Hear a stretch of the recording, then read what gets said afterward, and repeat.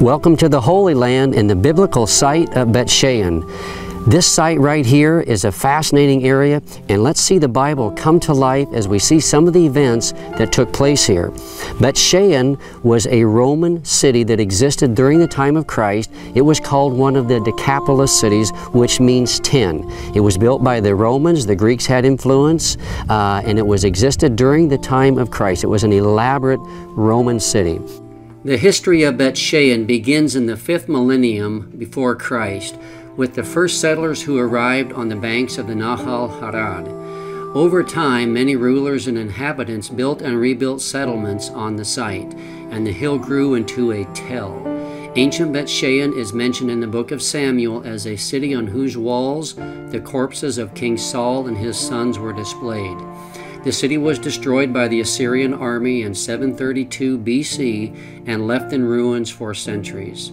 In the Hellenistic period, or the Greek time, Beit-Shean extended beyond Nahal Harod.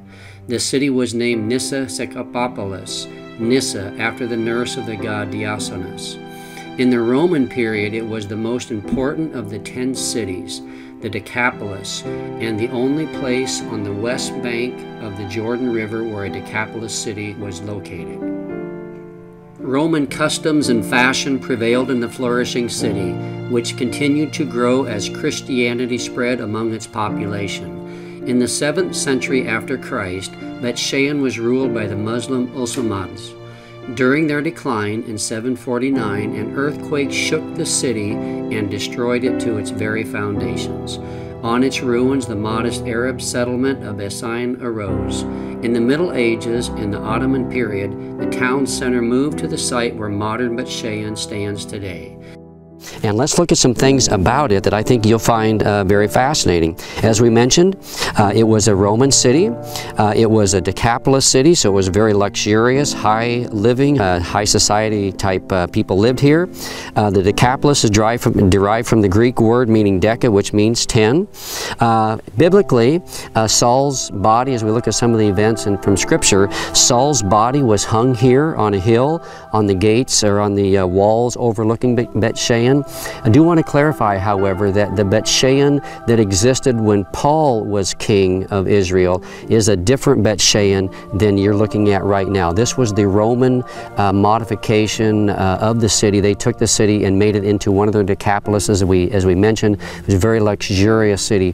The city hundreds of years prior to the Roman conquest during Saul's time, and that city then was a lot smaller. But it's mentioned in the Bible a number of times, Beit-Shean. Jesus lived not far from here, grew up not far from here in Nazareth, so it's not far from Nazareth to here. It's very likely that Christ helped in part of the construction or maintenance with his father as a young man growing up. Beit-Shean is mentioned in a number of places in Scripture. In Joshua 17, Beit-Shean is mentioned, 17:11, in the conquest of the land and the entering in under Joshua.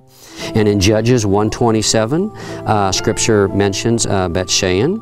The storyline, though, that I would like to focus on in this video has to do with Saul, because Saul's body with his sons were hung on the city walls in Beit-Shean. Once again, the Beit-Shean prior to this Roman city that was here, but the same exact location. So in Saul's life, what we'd like to look at is the fact that Saul, his body was hung here as a result of his disobedience. Saul was a very disobedient person. He was the first king of Israel. The people wanted a king, so God conceded, gave them a king, and Saul was their first king. However, Saul was very, very disobedient. He had incredible jealousy, and he tried to kill David for many years. With his large army, he pursued David all over the Negev, all over Israel, trying to kill him, of which God would not allow him to do, because God had a sovereign plan for David. Also, Saul, when pressured during a battle, he offered sacrifices that only a priest was allowed to offer. And he failed to obey God in completely destroying God's enemies. God had told him to go to a certain place and destroy all the inhabitants there because of their wickedness. He failed to do so. So Saul's life was a very disobedient life. And as a result of his disobedience, God pronounced judgment upon him. In 1 Samuel 15, Samuel comes to him and says, Has the Lord as great delight in burnt offerings and sacrifices as in obeying the voice of the Lord? Behold, to obey is better than sacrifice, and to listen than the fat of rams. For rebellion is as the sin of witchcraft or divination, and presumption is as iniquity and idolatry. Because you have rejected the word of the Lord, he has rejected you from being king. So because of Saul's continued disobedience, God reached a limit, and he pronounced judgment upon Saul and said, the kingdom is going to be taken away from you because of your disobedience. So as a result, Saul went to battle with the Philistines and fought against them, and it was a very, very sad day in the history of Israel. God allowed the Philistines to conquer the Israelites. Saul was wounded in battle.